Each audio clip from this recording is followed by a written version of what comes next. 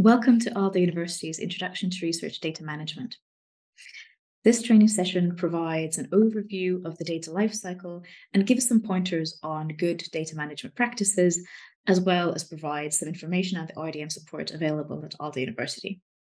This is very much an introduction, partially because it covers the breadth of disciplines here at Aalto. So that includes life sciences, technology, business, arts, and design. Meaning that, of course, that the data that is being worked on varies greatly as well, as do the instruments, practices, and considerations that are associated to the research.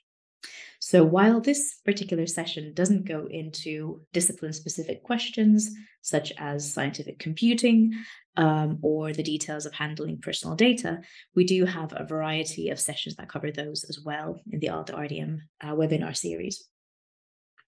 So though we cover the very basics here, I hope that the issues and questions that are raised in this session are ones that you can all consider from the point of view of your own discipline and your own data that you're working with. And of course, because you are the experts on the data that you are working on. So first, a bit of what we'll cover. We'll talk about what is research data and RDM, who are we doing this RDM for? And then we go into more the specifics by going through the RDM lifecycle. And lastly, we look briefly at what services Aalto provides for research data management. And first off, to start with the very basics, what is the research data? Research data is any information that has been given, collected, observed, generated, or created to validate your research findings. So this could be data that emerges from your own research, or it also includes pre-existing data that you use in your project that might have been created by someone else. And in practice, if you think about what this looks like, it could be code, medical data, drawings, statistical models, production processes, simulations, and so forth. So it comes in all shapes and sizes. And then research data management refers to the organization, storage, sharing, and preservation of this research data. And as we spoke before, data management practices depend greatly on how the data is generated, what are the methods or instruments used to create it, or software. But in essence, I would think that RDM is something that you are most likely already doing when you're doing your research. And this session gives some pointers on how to be smart and mindful about managing this. And as there is an increasing push towards open science and open data, this means more opening and sharing of data. There is more expectations placed upon how we handle our research data. And the next question might be of why do it? Why do RDM in a specific way, or care about keeping your practice up to date? So who is this for? Primarily, the first port of call is that it's for the researcher, it's for yourself. I hope you haven't been in a situation where your computer breaks down and you need to wonder, is your data backed up? A lot of the RDM things that we're talking about is mitigating risks that are related to your research. And managing your data in a mindful way, it saves you some time and hassle. So it avoids those horrible situations where you lose your work, for example, when your computer breaks down. And it's also essentially taking time in the beginning of a project to decide on how you will handle your data. Also, because that saves you some hours at the end of the project when you're scrambling around looking for a piece of information or a code or interview or whatever. So, and then there's also many questions, especially regarding research ethics and legal issues that are much simpler to solve before you start gathering the data. So these are things that help you, the researcher. And if you're working in a research group, you might be getting questions like, what was the instrument settings for those measurements again? Or do you know where that last version of the code was? Could you show me how you created that render on a vase, for example? So RDM, in this context, it helps you and your colleagues find and communicate about the data. So it's useful in cases where you have a new person who joins the research group and they need to be introduced to the data and sort of brought up to speed. You might have one person who leaves halfway through a project and someone needs to step in and continue their work. So having good data management practices just makes your work easy to understand. It helps avoid some mistakes and keeps your data consistent. And it's also in part for your research community. So when you publish an article, you might get an email saying that, well, a super interesting article, would it be possible to share the data behind it? Or fantastic code, could I also use it in this, in my own research? And in opening the data and allowing other researchers to see it and possibly even use it, it improves transparency and reproducibility of research. So other researchers could run your tests, verify your results. It gives researchers insight into your work that journal articles alone could not. And it improves the openness of science. So when your data is organized, named, generally in order, it can be open and shared with others through, for example, a data repository where you can upload your data online and anyone can reuse that. And actually, maybe to me, even more so, the exciting part is that you have a world of data at your fingertips as a researcher that you can go into those repositories and use someone else's data. So you might be reusing a data set for your own purposes, looking at it from another angle, or make original findings by analyzing data in a new way, or applying it elsewhere. And then increasingly, we also have another group, which would be the funders and publishers. So most funders foster open data and good data management practices. And because there is a general push, both in Finland, EU, and globally, on those levels towards open data, one way of doing this is that funders require you to open your data. So how will you make your data open if we fund this project, might be a question. And a part of this is also that many funders require a data management plan in which you map out how you'll be using your data and make sure that you're doing it in a smart way. And most funders require that you should open your data as much as possible. In some cases, of course, you can't because it might be confidential or sensitive personal data. In those cases, if you can't open your data, it's recommended that you open at least the metadata, so the data information describing your research data, if not the data sets themselves. And also some journals request opening your data. And this is a part of opening that discussion about research methodology and the process of arriving to your conclusion. So kind of opening up what's behind your article. And if you're working with human participants in your research, a journal might require you to have done an ethics pre-review. And as the name states, it's something that you should do before you start collecting your data. So as you see here, there is a wealth, a cacophony of overlapping needs regarding your research data. And when in practice, it's the files on your computer, it may be difficult at times to figure out which things are relevant for you and your data in particular. So next, when we look at the data lifecycle in more detail, keep in mind these various interested parties and how they might be or might not be relevant for your work. And here is the kind of roughly chopped, the life cycle of data. And it is here divided into 6 steps, which are somewhat chronological. So before you start gathering your data, during the project and at the end of your project. Most generally, this is about being mindful and aware of the life cycle of the data in different stages, what these steps look like those will vary based on what you're working with, what your data is about. The analyzing methods might be used, instruments and software and so forth. So we'll start looking at these in more detail. And we will start with the most important one, which is the planning. So at the very beginning of the process, the most important step, which is to plan.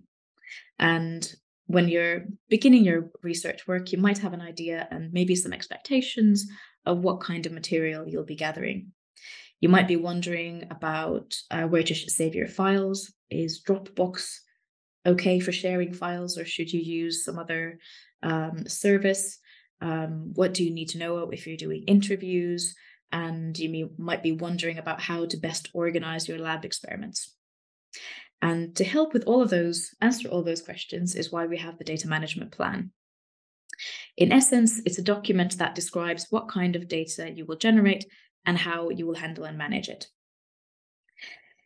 And as I mentioned earlier, it's often something that funders require. And even if you don't have an external funder that is requiring you to write this, I would really recommend that you write a DMP for your project in any case. And it should be written before you start gathering your data, possibly alongside your research plan. And one thing to note is that it's a living document and it's reviewed, updated as you go along.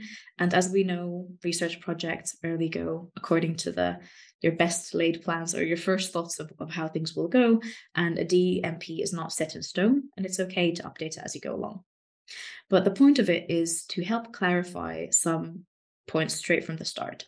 Those might include ownership, and it's really useful to talk through these things through in your research group, for example, at the beginning to avoid any sort of sinkholes along the way. It also asks you to pay special attention if you're working to the ethical and legal issues that might affect your work. So if you're working with personal data, are you working with data that's coming from external sources, for example, companies? Do you think your work might lead to inventions or patents? Just planning with those things. And also the reason why you're doing it before you start gathering the data itself, it's a lot easier to say if you're doing interviews and you want to realize that actually you want to share those interview answers with another university, it's easier to ask the permission from the interviewees from the get-go rather than go around and get the same consent again. So writing a DMP helps you be systematic about managing your data. It saves you some time. It gives you an opportunity to sit down and really think through the requirements that you have for your data and prepare for those. And also, if you have a funder that requires a DMP, I recommend that you check their guidelines in advance and make sure that you have most up-to-date version of their template. And a template could look much like this. So these are a few questions that a DMP should or could answer. In practice, a data management plan is often simply a set of questions on a Word document that you answer in your own words. So often it's organized in this kind of a way, where you first describe what your data is about, what is the subject, range, scope, how are you going to gather this data, and then go into a bit of detail. How are you going to describe it, organize it? Are there any ethical and legal aspects that you should consider? And how will you store it? And are you going to open the data, which was the one that your funders are likely to be interested in? And also here, if you're not going to open your data, what are the reasons behind that? And I would stress that you don't need to have all the answers right at the start. It's actually quite natural that for some questions, you just haven't figured it out yet. And you might need a bit of time to look into those more and find out it and review it in time. And that is entirely fine. And that's partially the point of a DMP. It shows you the stuff that you need to consider and plan for a bit more. And as said, it's a living document and you update it as you go along. You'll also all get the slides, and there is a link to a generic finished DMP template in English, though, that you can download and just give it a stab if you want to try it out. But for those of you who might find an empty Word document a bit difficult to get started with, you might want to try using a DMP tool. There are several. Most of these allow you to test them out for free. One of them is the Data Stewardship Wizard, which is essentially a bank of questions regarding how you are going to manage your data. And they're very short, sort of yes, no, multiple answer kind of ones that you can click through, and then you can export your answers into a template, say the Horizon Europe. They're usually based by funder. And the tool generates these full sentence answers from your choices. The questions are very thorough, and the wizard also provides some links to further information.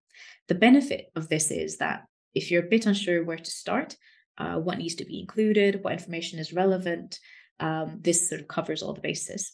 That said, there are a lot of questions if you want to go through those, if you go through the most thorough version of the questionnaire. In a similar way, there's the DMP Online and Argos that ask you questions about your research and then to sort of cover all the bases of your data management.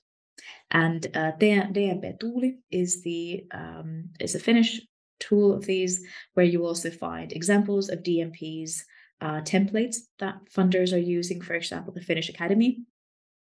And it also has DMPs made by other researchers that you can go in and just have a read through. So you see examples of what a DMP looks like. And I really recommend doing that. It takes away a bit of mystique around them when you get to read through a few and see that they're not that difficult after all. And for those of you at Aalto, we offer DMP guidelines. So we have templates, guidelines, and plenty of guidance online. And we also offer a review service. So if you do need to submit a DMP for a funder, you can send it to researchdata@aalto.fi for a review. We'll give notes on it and help you refine it so that it is ready for your funder. So after that planning, and actually as a part of it, before you start gathering your research data, is considering the ethics and legal issues. So this is when you've got an idea of the data that you'll be working with, and it's time to consider what ethical and legal issues apply to your data. So will you be handling personal data? Are you collecting this? Does it need to be anonymized? How will you do it? At what stage? If you're assigning interviewees a number, is there a document that has the name and the associated number somewhere? In the cases of medical research, it might be important that the data gathered is pseudonymous, but there might be findings which require you to contact the person. And as a part of the work that you need to do before starting collecting the data is recognizing what issues apply to your work.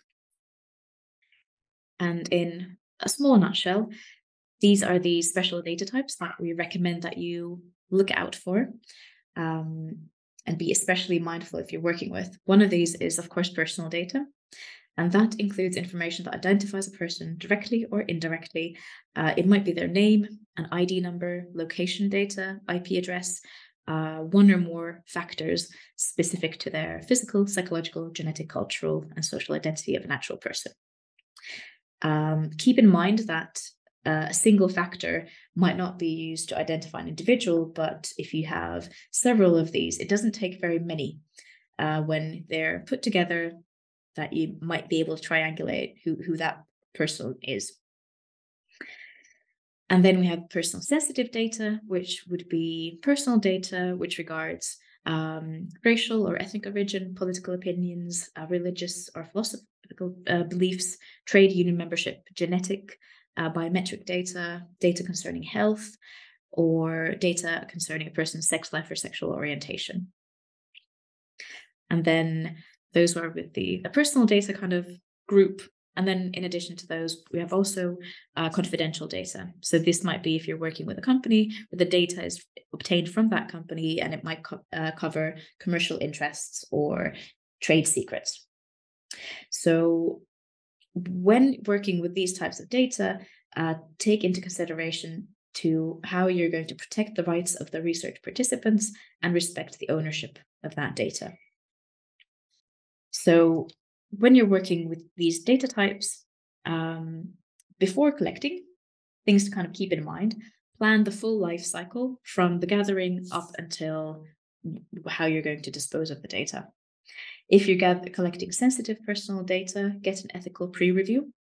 This just means that an ethics board will give some advice and pointers and flag up possible things that you need to be aware of when you're working with sensitive data. Be very clear about the procedures that you should do to inform your research subjects about their rights. And as with these are important to do before you start collecting your work, because, for example, the pre-review, the ethical pre-review, is something that you need to do before you start gathering your data. You can't do it afterwards. Whilst you're collecting, storing, sharing your data, use secure online data collection methods, use storing and sharing services that suit personal data and enable that secure sharing. Define who has access to the data. If you're working with other institutions, are you allowed to share the data with them? Do you have consent from the participants? These kind of questions. And if you're planning on publishing the data, check that you're allowed to do that. There's preparing your data for publishing. For example, if you have personal data, you might need to anonymize it or pseudonymize it. So pseudonymization, which mean that the direct identifiers may be removed, but it is still possible to track back some of the data to an individual and might be possible to identify an individual. Anonymization means that there is no way to trace the data back to the individual. And that is really difficult to do. So be careful when you promise that something will be anonymized. It's not just removing the interviewees' names. It is a bigger process than that. Also, when you're publishing these types of data, define access rights to the repository so that they suit your data. And as mentioned earlier, if you can't publish the data, you might publish a description of your data, and that is suffice. So there is a lot to consider there.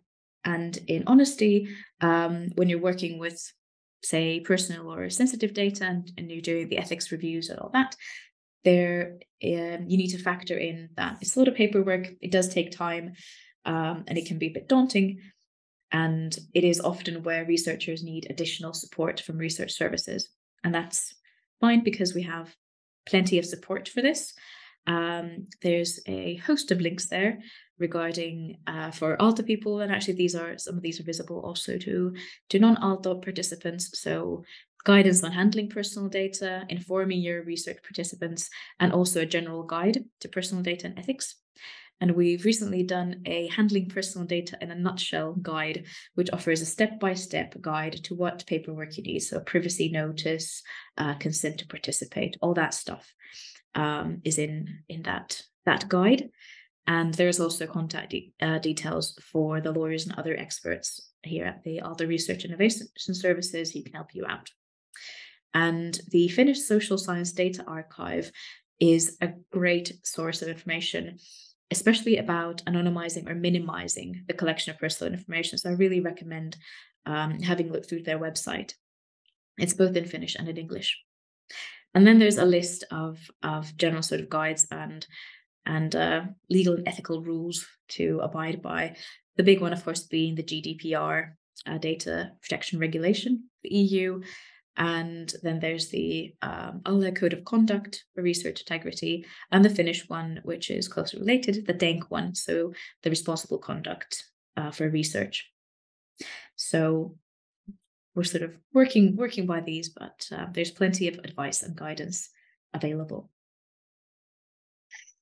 And now we're getting finally to the point that you've planned your project, you've taken into account the legal and ethical issues, and you're ready to start gathering your data.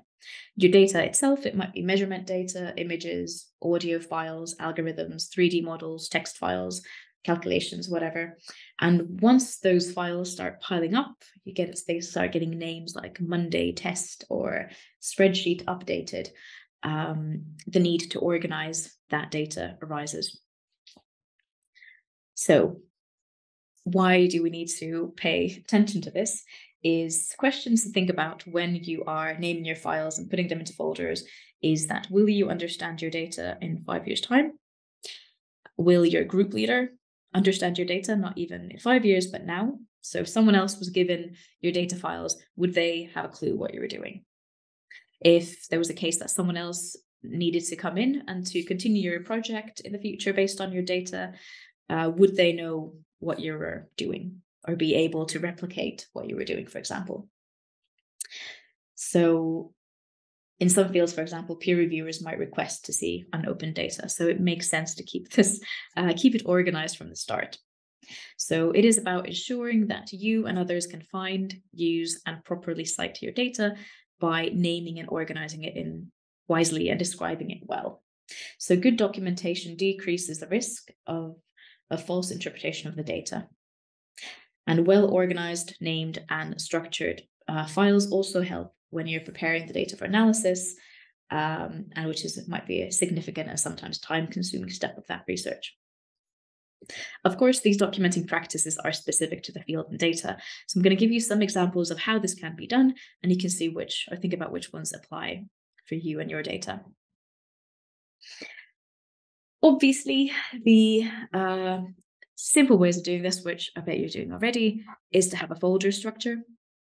Name those folders appropriately, separate ongoing and completed work, and also schedule a time when you clean out the unnecessary files from folders. And this might be especially important if you're working in a research group, but it's very useful if you're doing individual work as well. You might also use the file names themselves to include information.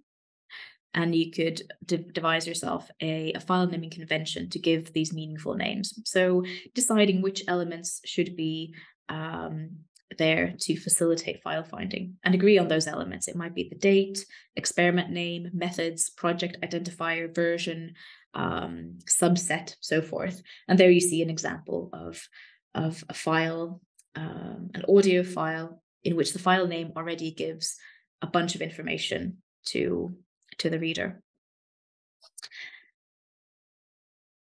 You can also document the information inside the data files. So if you're working with spreadsheets, it makes sense that you use descriptive headers, or if you're doing audio work, you might add a bit of descriptive information at the beginning of interviews to be able to identify those. And it is recommended to also use supplementary documentation. Most commonly, that would be a README file. There's a link to, I think it's Cornell University example in the file, or the slides. And these README files are used to describe the naming and the structures of your folders and files. You could be using code books. There's the DD initiative, for example, which gives some guidance and sort of how to organize and gather together the essential information about your data in a way that is smartly organized and easy for a reader to kind of grasp what you're doing. For some of you, you might be working with lab notebooks. An example of that is the Aalto notebook that you have a clip there. So there are plenty of places to put this information.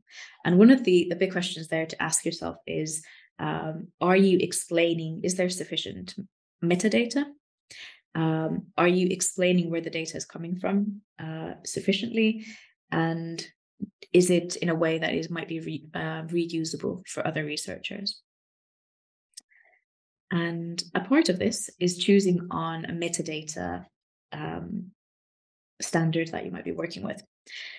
So essentially, metadata is data about data, usually in text form that describes something about the creation, the content, or the file.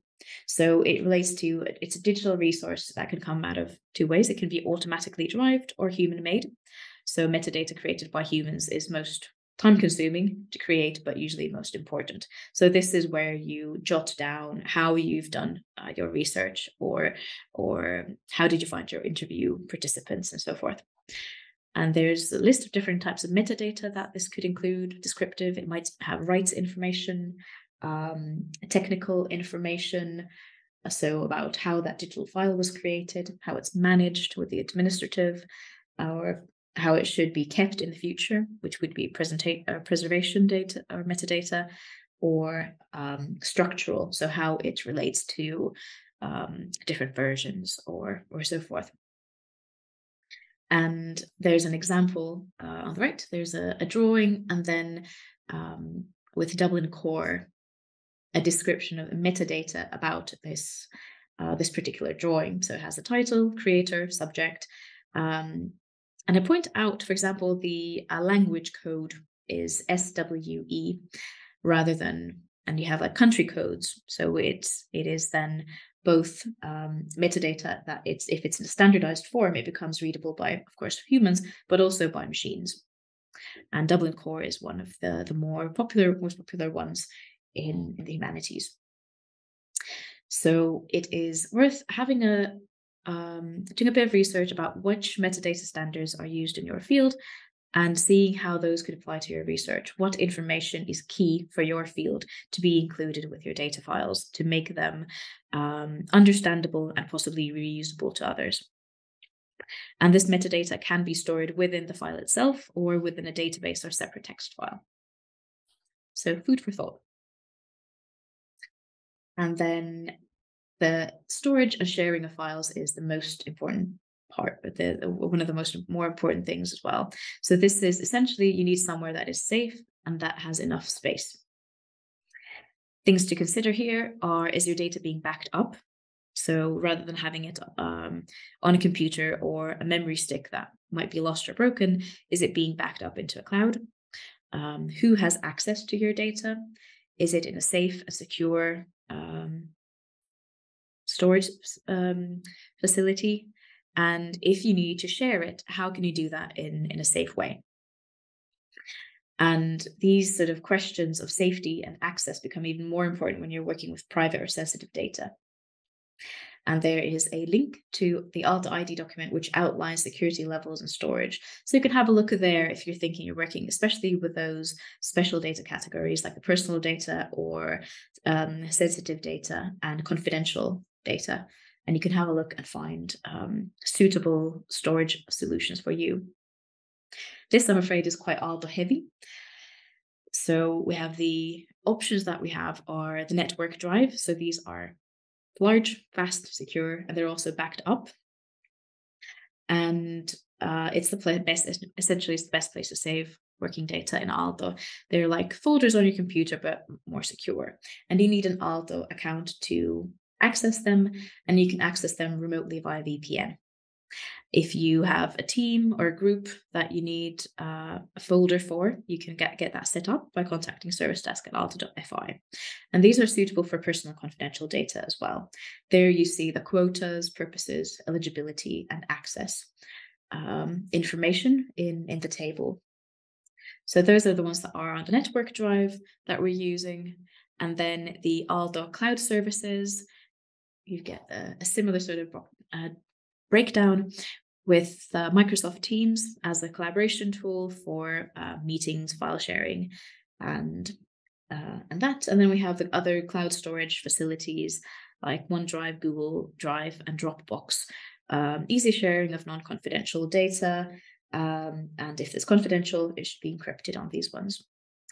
And importantly, if you're using, say, Google Drive or Dropbox, we recommend using your Aalto account, because that way you get more space and more features there. And when you're looking at these tables of what is available, it becomes a sort of question of finding which option is most suitable for your data.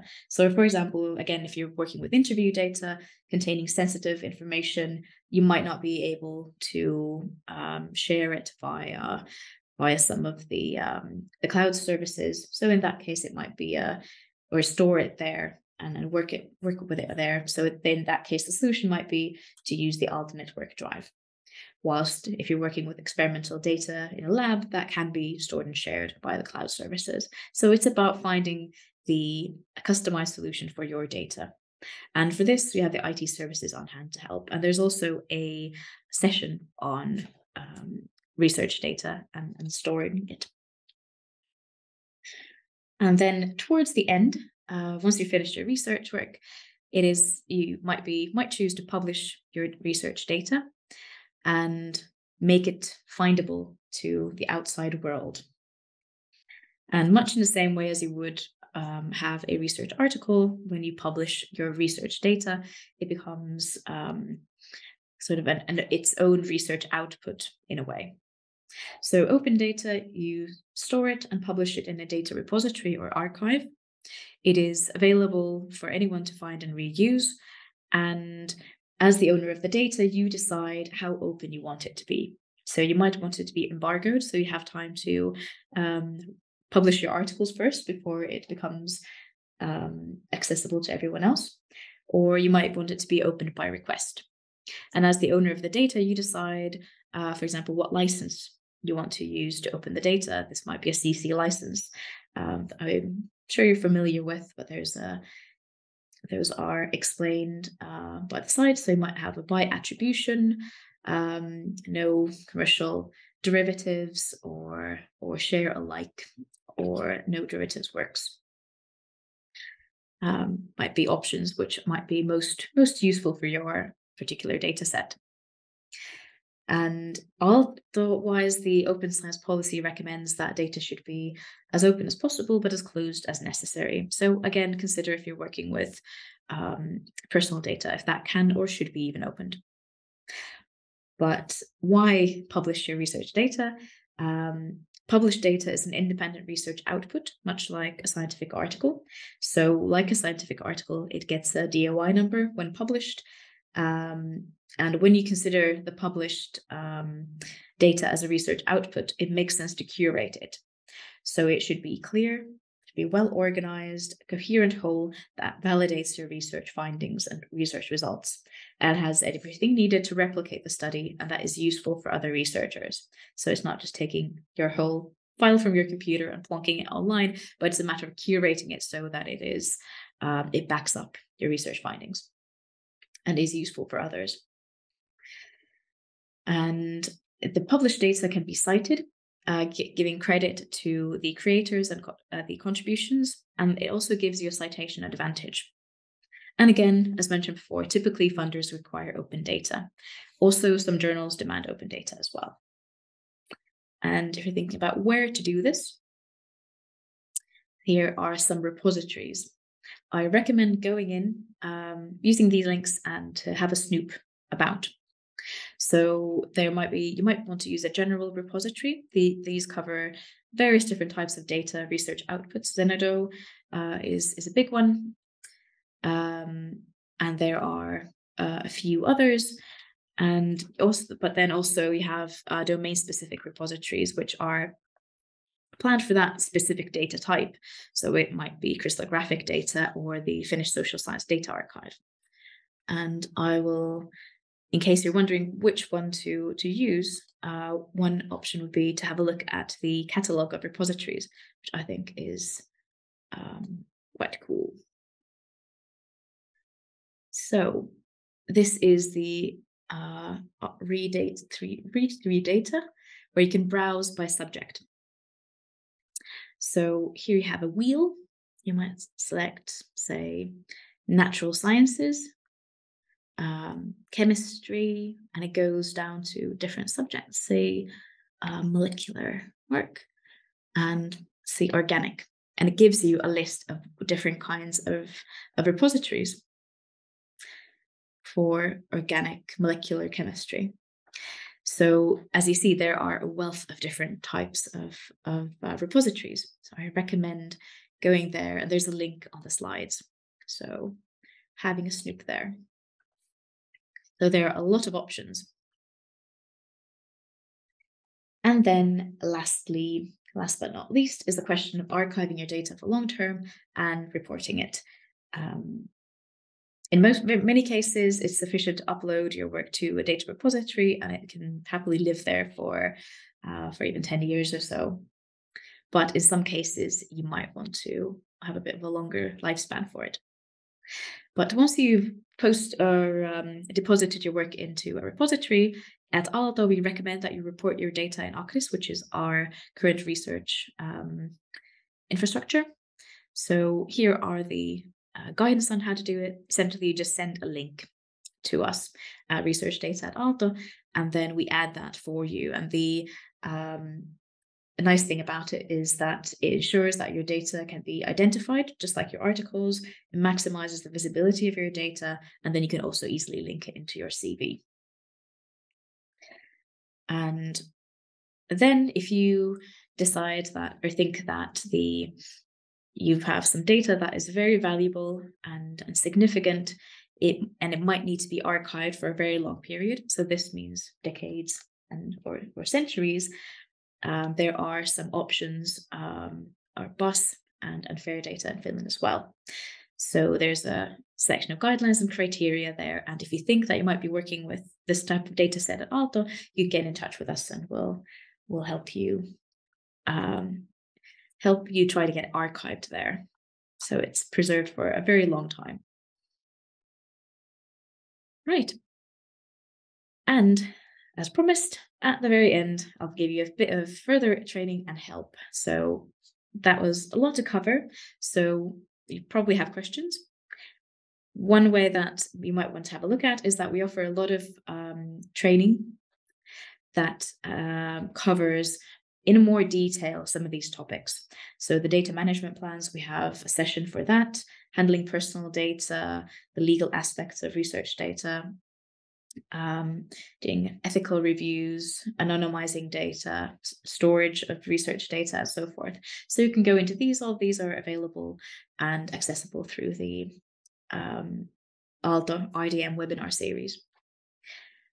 And then for those at Aalto, we have the data agents, who are researchers who are based at your departments who advise on research data management. They help you figure out the practical questions that you might have with your data and advise where to publish it. And they also do a weekly hour, a data agent hour on Zoom. So you can just log in, ask your questions, and get a bit of advice. And similarly, we have the research data at Aalto email address, where we have data agents, IT experts, legal counsels, and information specialists to help you with your data. Wonderful. Thank you very much, and I look forward to seeing you at the other training webinars as well.